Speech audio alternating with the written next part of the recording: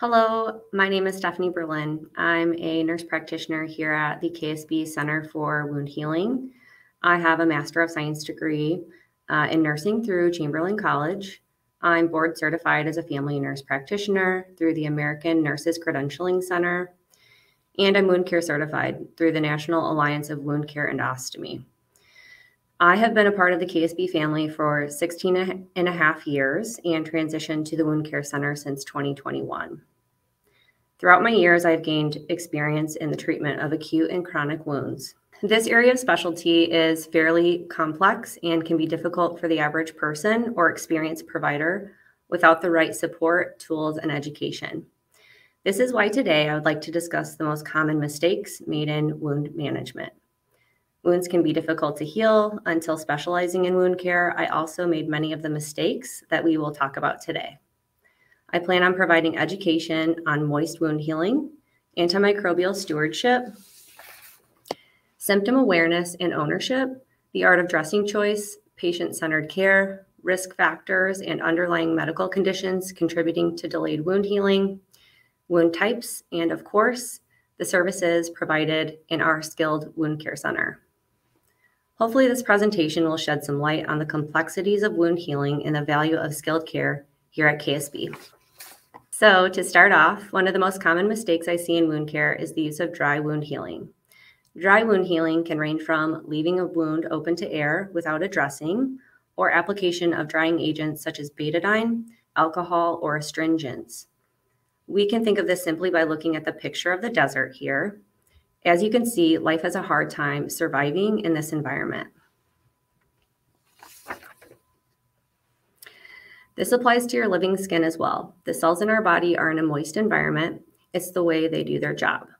When a wound is left to be too dry, our cells have difficulty performing normal tasks, such as repairing a wound. This can lead to delayed closure and invasion of bacteria or other microorganisms into the wound bed. Bacteria and other microorganisms do not need a moist environment to function. When dry wound healing is used, these organisms are able to easily move into the wound bed. Thus, an infection or complication can occur. This method not only delays wound healing, but increases the risk of infection. There's currently only one indication for this method of wound healing, and that is for wounds with poor blood supply known as ischemic ulcers. The thought here is that we focus on returning the blood flow before proceeding with moist wound healing. The goal is to always transition to moist wound healing in order to heal the wound in as little time as possible and prevent complications. Moist wound healing has been shown to be the most effective method of healing. Moist environments support life. Here are a few examples such as oceans, prairies, and forests. Living things are able to thrive in these environments, such as the body's cells are able to thrive in a moist wound bed. They're able to perform their normal duties and respond to invading microorganisms. I don't want anyone to get the wrong idea. When I say moist wound healing, we mean moisture balance. Obviously, too much moisture can lead to the breakdown of healthy skin, also known as maceration, leading to increased pain and likely increased wound size. Too much moisture can often be mistaken for wound infection, which we'll get into later.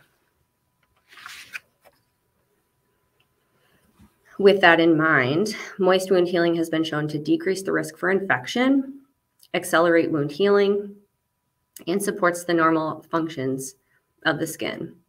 We are decreasing infection risk by providing a normal environment that supports normal cellular and skin functions. Skin functions include protection. The skin is the first line of defense against external elements and prevents water loss. Immunity, protection against invading microorganisms. Thermoregulation, temperature maintenance. Many people don't know that if a wound is left open, the temperature can drop and not return to normal for up to 4 hours later. This is why we try to avoid dry wound healing, prolonged wait times with dressing changes, or changing the dressing frequently. If the wound is becoming too moist, it is ideal to change the dressing to something that can absorb more moisture versus more frequent dressing changes. Sensation. Detecting pain, touch, temperature, itching, and pressure. Metabolism, responsible for keeping calcium and phosphorus levels in the bones and blood. And communication. The condition and appearance of our skin can affect our self-image and socialization with others. An article written by Osama Osman in 2010 discusses this concept and how we as humans communicate how we are internally by using our external features. Many of us dress a certain way or have cosmetic surgeries in order to communicate how we perceive ourselves. It is extremely common for people with wounds or dermatologic conditions to have difficulty psychologically with communication.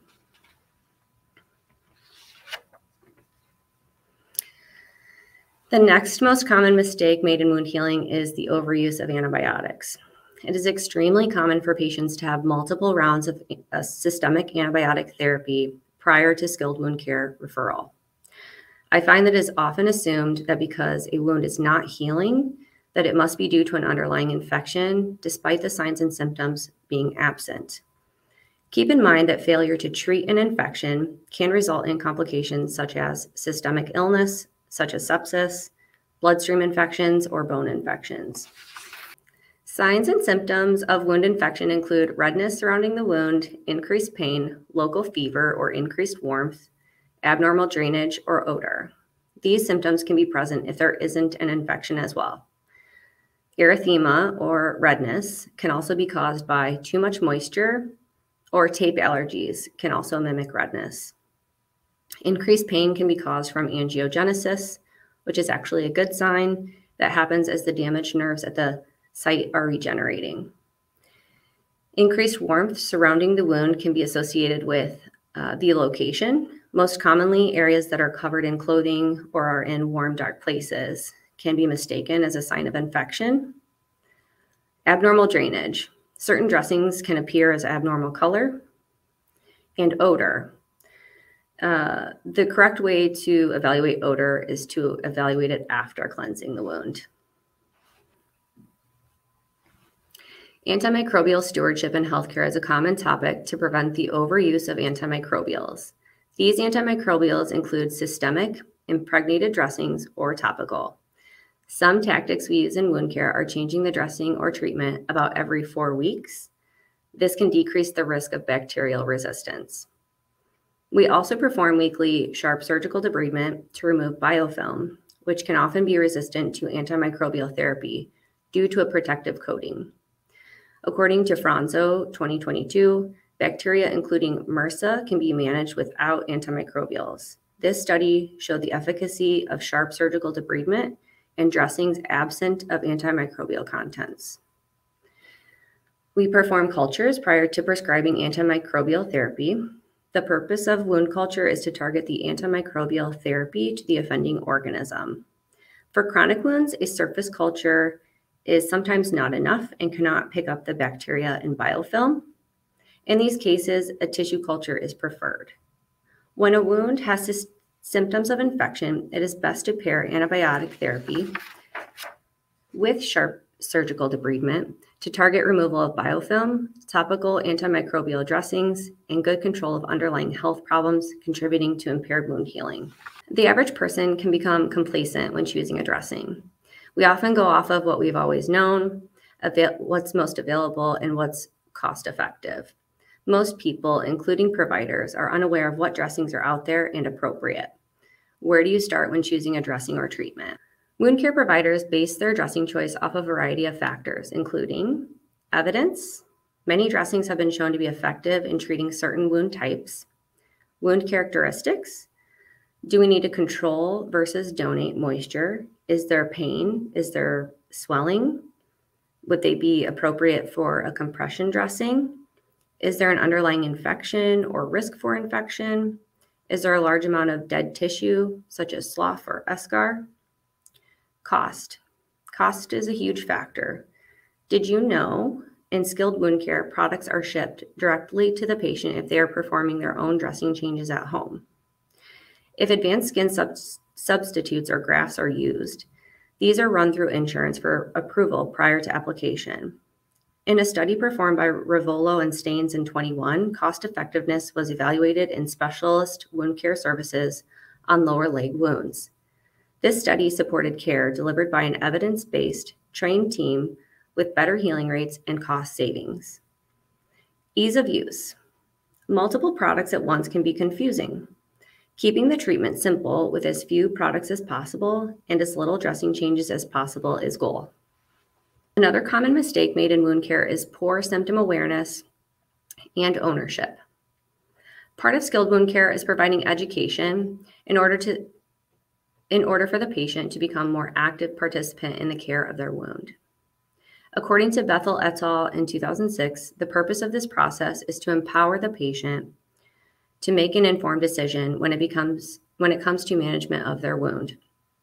This may vary depending on the impact the wound has on a patient's life. In this process, it can take many discussions or visits to set realistic expectations and understanding treatment options. By being a more active participant, patients have symptom awareness, which can make a huge difference in wound healing. To make treatment patient-centered in wound care can impair healing. We evaluate support at home. This can be physical or emotional. Some wounds are difficult to dress on your own, and evaluating how much help a person needs is important. Having a wound, whether acute or chronic, can take a toll emotionally. Patients often feel helpless and as if they have tried everything prior to entering skilled wound care. With new tools, support, and education, this can improve. Economic factors or resources. Important conversation to have. We don't want to cause a heavy financial burden to the patient in order to have wound healing. Responsibilities. Evaluating current employment, schedule, or childcare. Health literacy. This refers to the patient's understanding of healthcare and can be the basis for education. Access to healthcare. Does the patient drive? Do they need assistance making it to appointments? This is a common cause of missed appointments. We have helped many patients in these situations with finding transportation, whether it is public or approved through insurance. Mobility and activity. How active is the patient? Is inactivity contributing to the development of the wound? Would they benefit from therapy or assistance at home? Coping and acceptance. Factor into ownership and active participation in care. We focus on getting the patient the support they need to enhance this. Values and beliefs. We have a variety of products in the wound care center, including animal products. Of course, education on products being considered for treatment is so that the patient can make an informed decision that is in line with their beliefs and values. Dietary preferences and restrictions should be considered in order to make appropriate recommendations and nutritional goals in wound healing. Pain management. Every patient's pain is individual with preferences on non-pharmacologic versus pharmacologic management. Environment. What are current living conditions like? Does the patient need assistance with cooking or cleaning?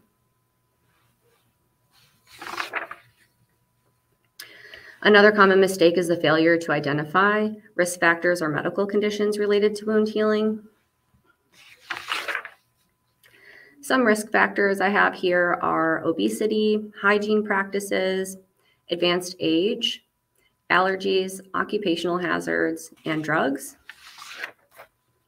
Some medical conditions include diabetes, venous insufficiency, cancer, incontinence, which refers to the inability to control bowel or bladder function, chronic kidney disease, gout, and conditions causing decreased circulating oxygen.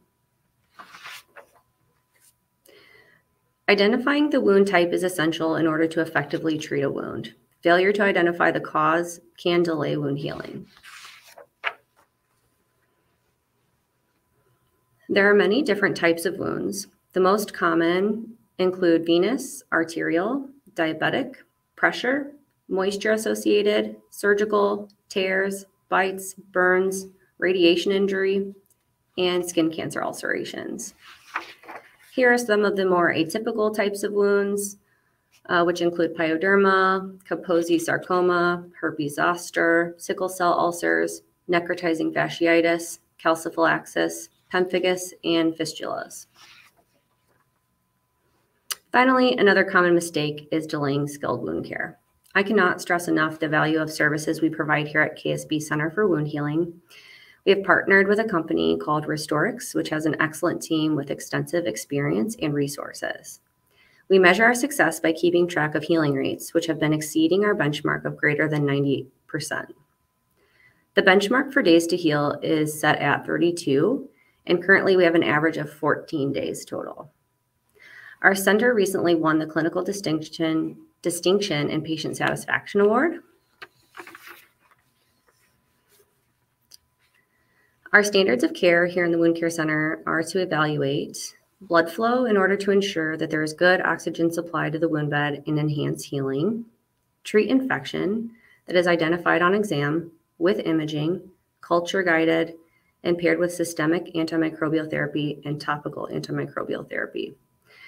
We are skilled at identifying complications such as bone infections. With frequent visits and empowering the patient, we can identify complications early and reduce hospitalization rates. Debridement. This is typically performed weekly. As discussed earlier, debridement is effective in removing not only dead skin cells, but also bacteria and biofilm, which is often hard to treat in chronic wounds. Glucose control and nutrition.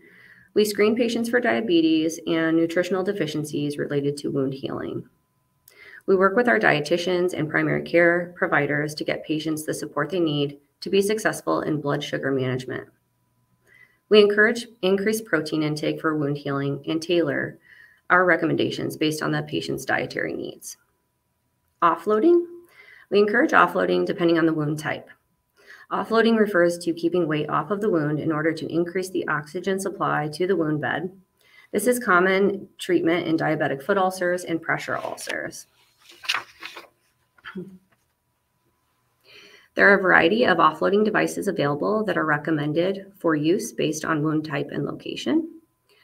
Host factors refers to risk factors and underlying health problems as discussed previously. Failure to acknowledge and tackle these problems can be problematic. The next topic we're going to talk about is adjunctive interventions or additional services we provide are advanced modalities with skin substitutes and grafts. Various products are available made from either animal, such as cow, pig, or fish products, human or placental products, approved for non-healing chronic wounds based on the type that support the normal healing process. These products are applied after sharp debridement by a wound care provider and stay in place for typically 1 week. Negative pressure wound therapy, or wound vac. This device, as you can see here in the picture, is hooked up to suction or negative pressure to manage moisture in the wound bed and accelerate healing. This is also applied by a trained provider or nurse and changed about 2 to 3 times weekly, depending on location. This is typically applied to deeper wounds. And finally, the hyperbaric oxygen chamber. We currently have 2 of these in the Wound Care Center. These are approved for use for certain wound types. The concept here is that you are receiving a higher amount of oxygen to accelerate healing. I hope after listening to my presentation today that you take away the complexities of what we do here and don't hesitate to reach out for help if you need it. We are available with or without referral. Thank you.